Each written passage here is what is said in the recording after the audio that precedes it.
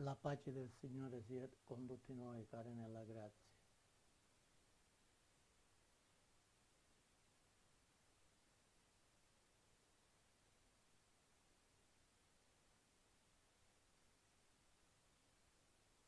Questa sera sto facendo la seconda prova.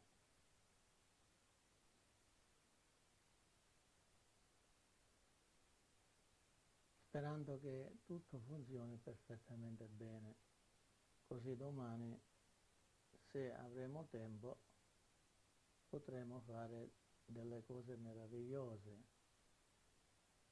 sempre se Dio ce lo permetterà e l'umanità ci accompagnerà.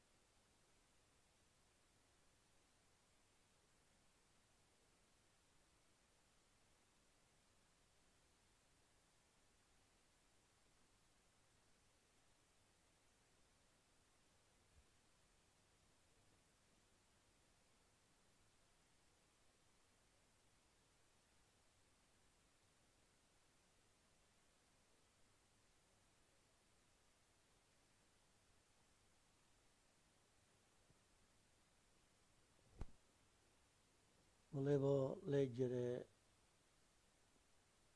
qualche versetto stasera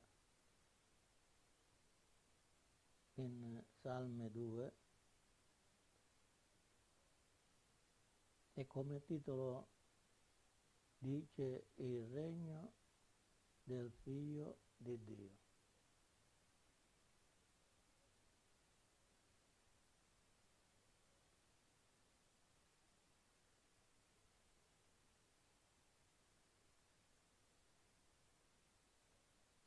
A Dio sia la lode e la gloria in Cristo Gesù.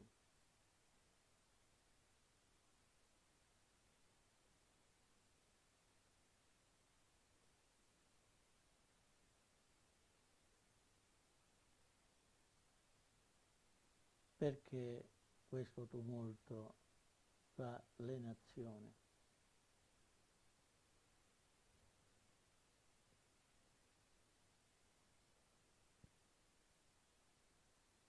E perché meditano i popoli cose vane?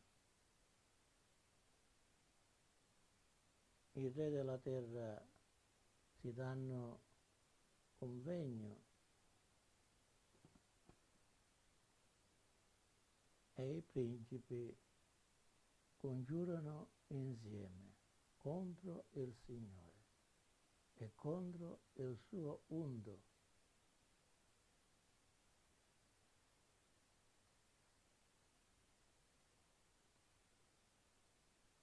dicendo: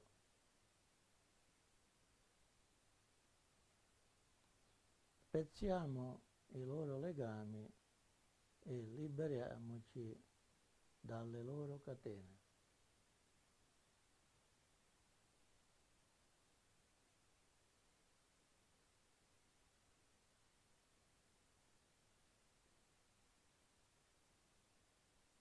Colui che siede nei cieli ne riderà. Il Signore si farà beffe di loro. Egli parlerà loro nella sua ira e nel suo furore li renderà smarriti.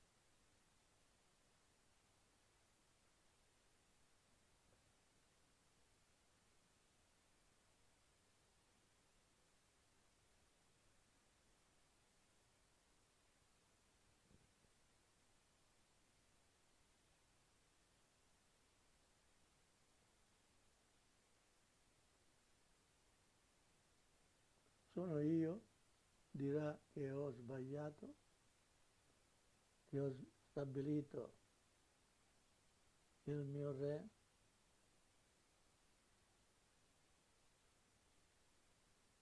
sopra Sion, il mio monte santo.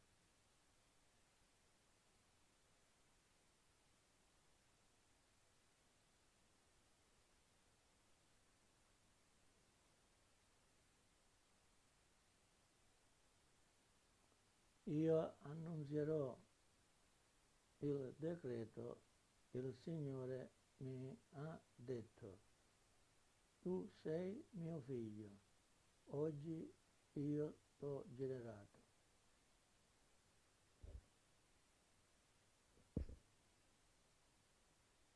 Chiedimi, io ti darò in eredità le nazioni.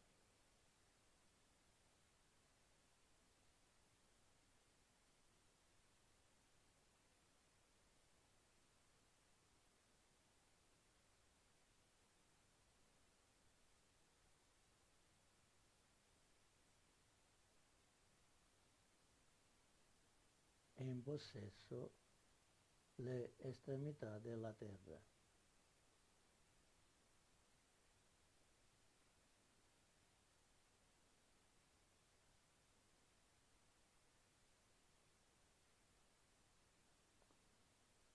Tu le spezzerai con una verga di ferro.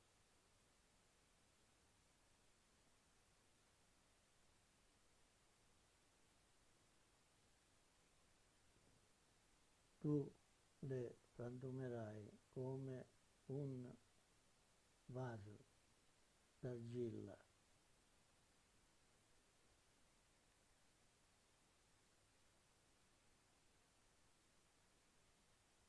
Ora, o re,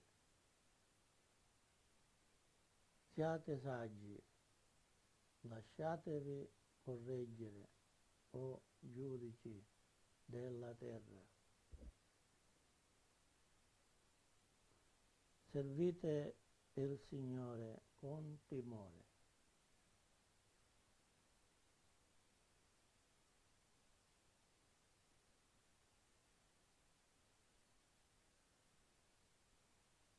E gioite con tremore.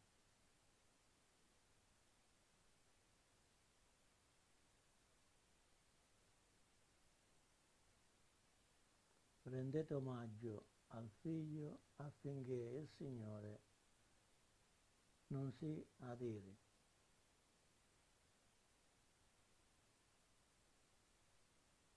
E voi non speriate nella vostra via.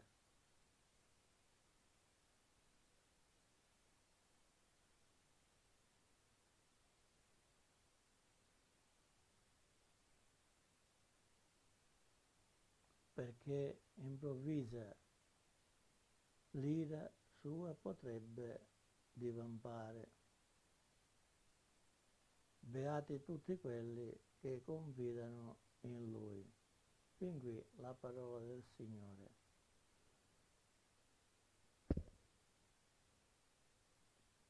Abbreviatamente un piccolo riassunto di ciò che il Signore vuole da ognuno di noi, riassumendo ciò che il Signore desidera con tutto il cuore e con tutto se stesso, che ognuno di noi ci avviciniamo a Lui con grande affetto, con grande amore e con grande potenza, perché l'uomo si è allontanato da Dio e tutto quello che ci circonda ci sta distruggendo, ci sta divampando, dice la sua parola.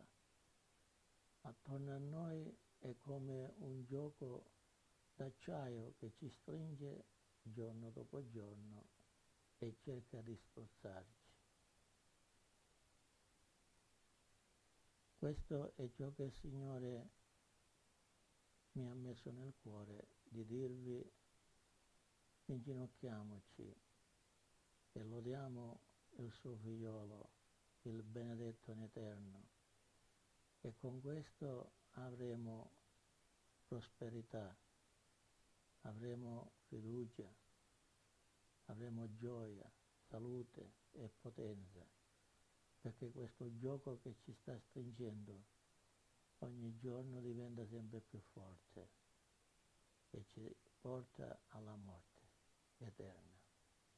Con questo piccolo pensiero che il Signore mi ha messo nel cuore, io vi lascio con una piccola preghiera, che possa la mano di Dio a ognuno che desidera il suo conforto, il suo amore, la sua potenza e la sua felicità questa notte stessa la potrebbe anche trovare se si inginocchierà ai piedi di Gesù e lo loderà in eterno.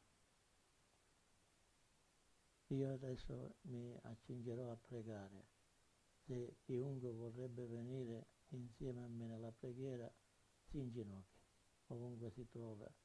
Se non si vergogna che ci sono tanta gente che lo guardano, si inginocchi con la mente. Nessuno lo vede che si sta inginocchiando con la mente e mi segua.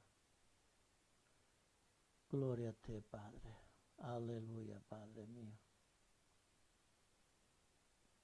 Grazie, Padre, per questa gioia, per questa felicità che tu ci doni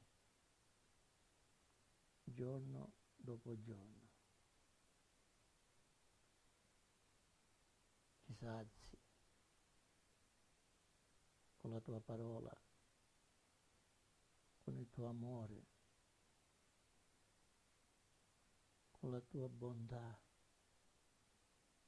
E Padre, questa notte ti vogliamo chiedere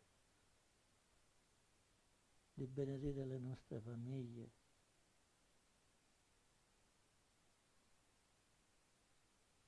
i nostri figli, i nostri amici, i nostri parenti.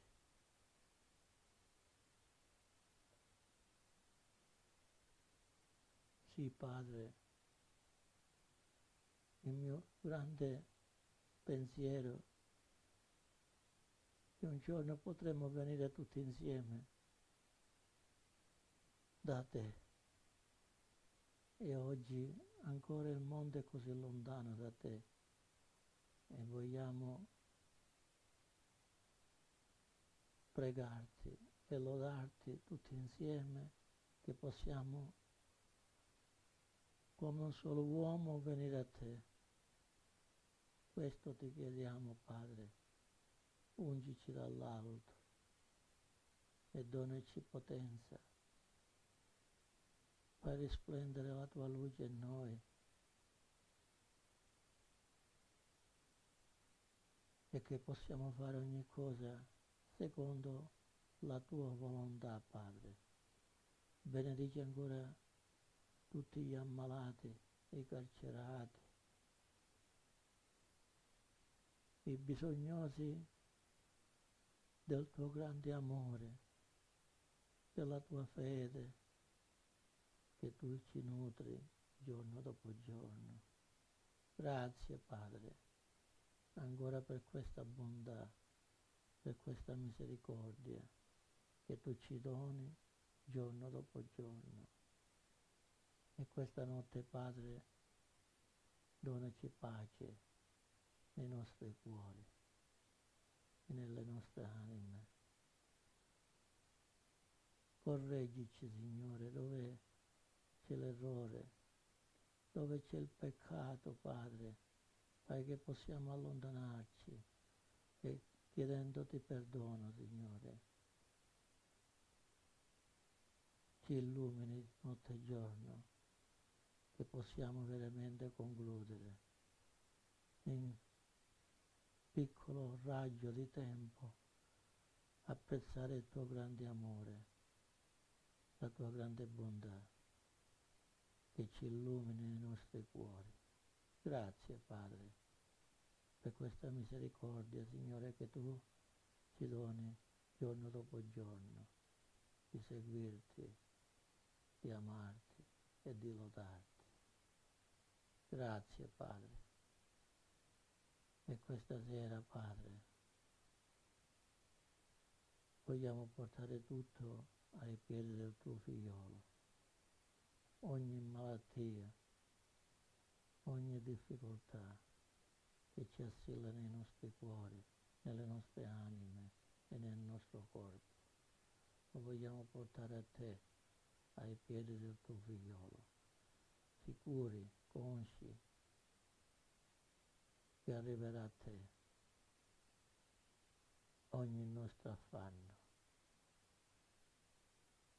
E sicuramente, Padre, tu ci ricolmerai di bontà, di misericordia, di salute, di ricchezza, sia materiale che spirituale. Grazie, Padre, per questa grande ricompensa che tu ci dai, non perché ce lo meritiamo, ma per grazia tua, Padre. Grazie, Padre, nel nome del tuo figliolo, il benedetto in eterno. Amen.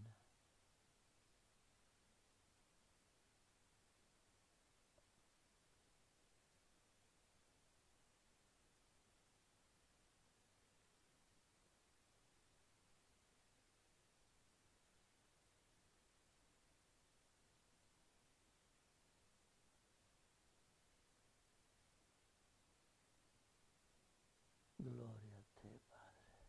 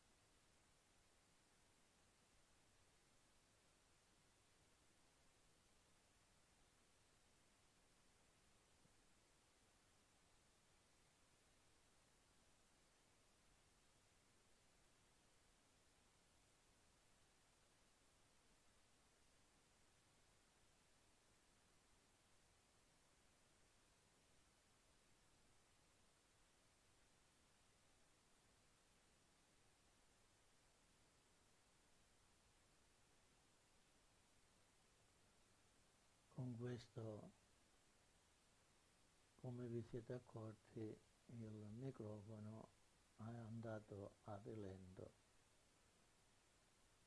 Ho dovuto aspettare che ci raggiungesse.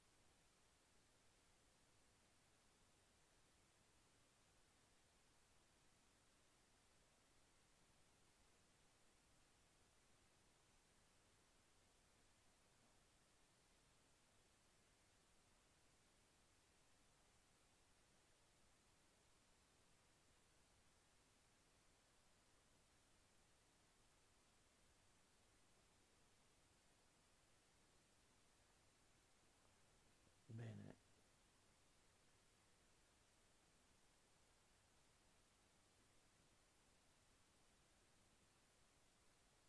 adesso chiudiamo con la pace e la gioia del Signore.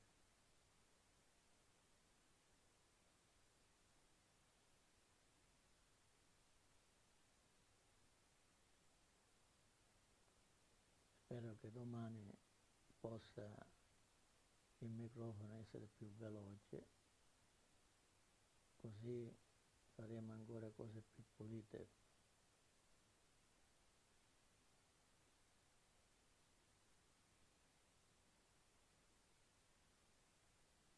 Ci sono anche molti errori,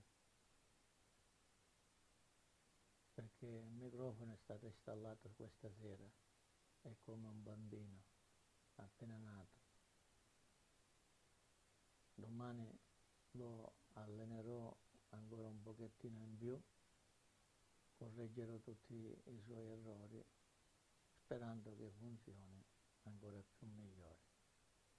Con questo vi saluto e ci sentiremo domani, Dio volendo.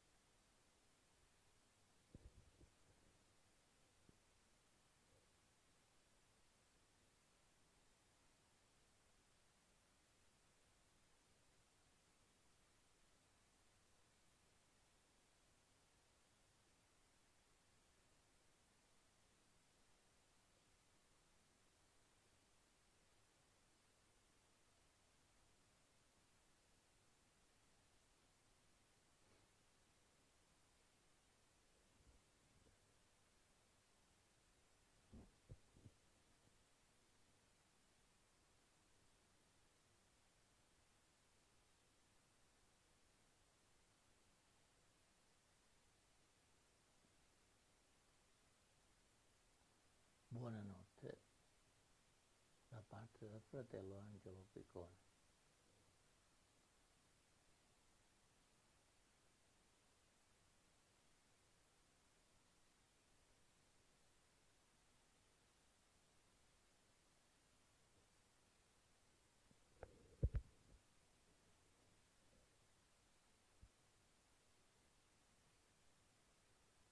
Picone.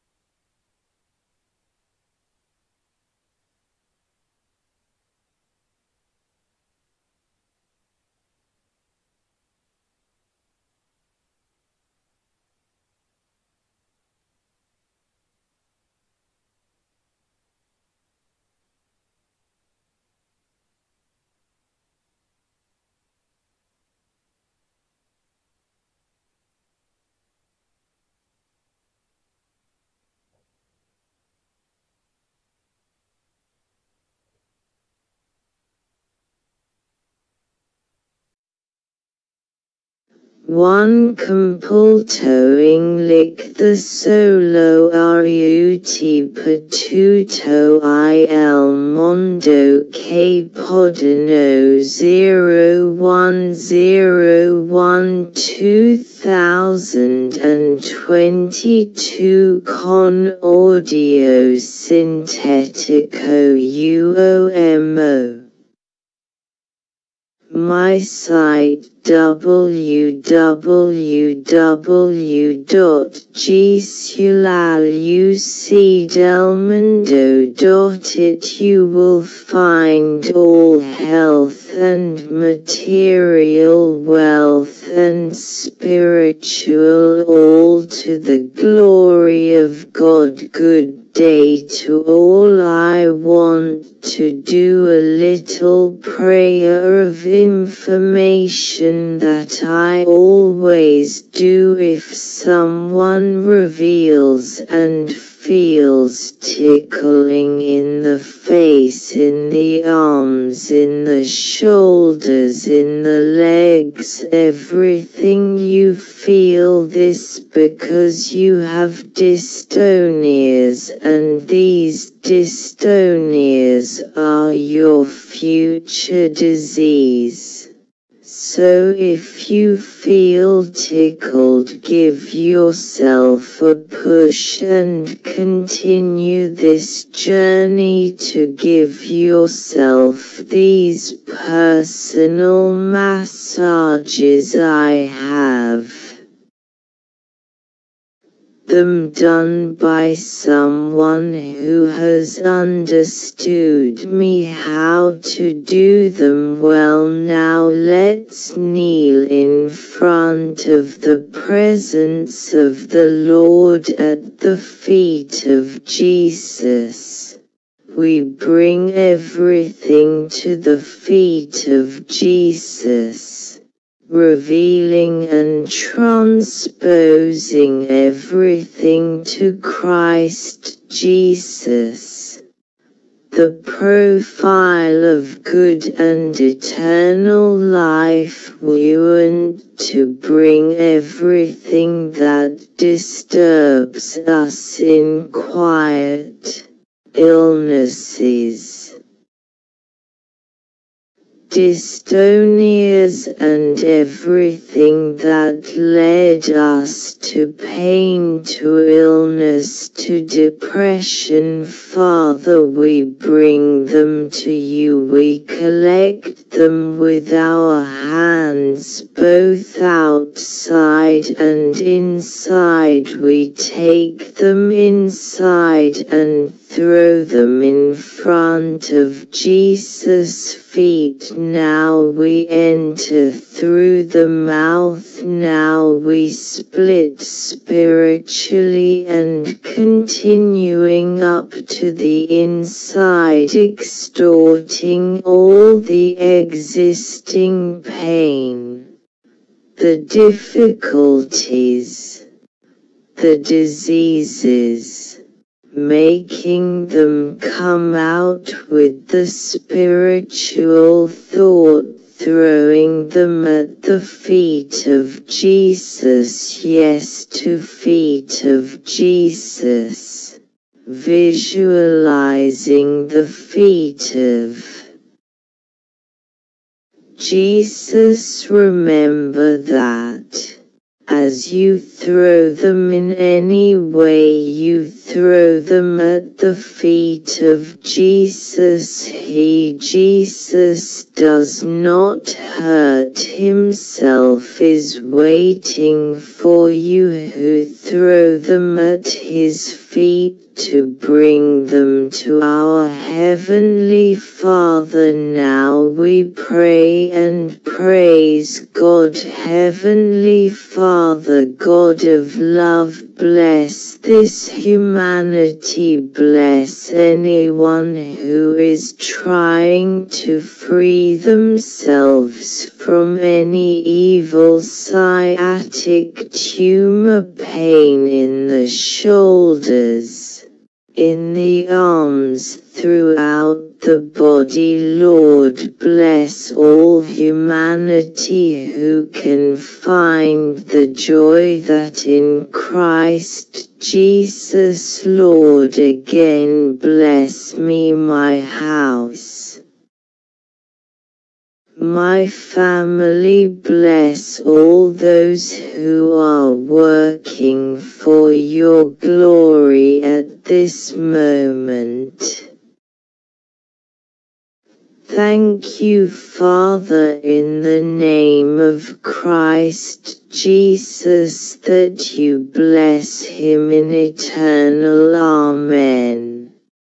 The Lord be with us all. Thanks to God who blesses us still. Today I wanted to present the massage with the stick to the extent of what we want, both the medium and the one small, by hand. As I had pointed out other times where it is pain to press with all your strength. Definitely monitor, check after check. Say that when you feel a lot of pain, you press less until the pain decreases to normal after 4 seconds. The pain should subside throughout the point that you are pressing the body anywhere in the heart, in the lungs, however in the stomach at the point you feel the stomach digestion, and then you feel the pain pressed with all your strength with this stick, and after 4 seconds what happens? It happens that the food eaten passes beyond the bladder wherever it is and goes into the digestion step instead, where it is. Pains in the veins that carry oxygen to the muscles or bones. It happens that with the acupressor we block the vein for 4 seconds to the point that the heart pumps the blood harder to get oxygen beyond the blocked point, so that it happens like the pumps that spray the reinforced concrete upwards. You know, when you make the reinforcement of reinforced concrete with the pump that sprays the concrete at any height, that the pump operator gives a designated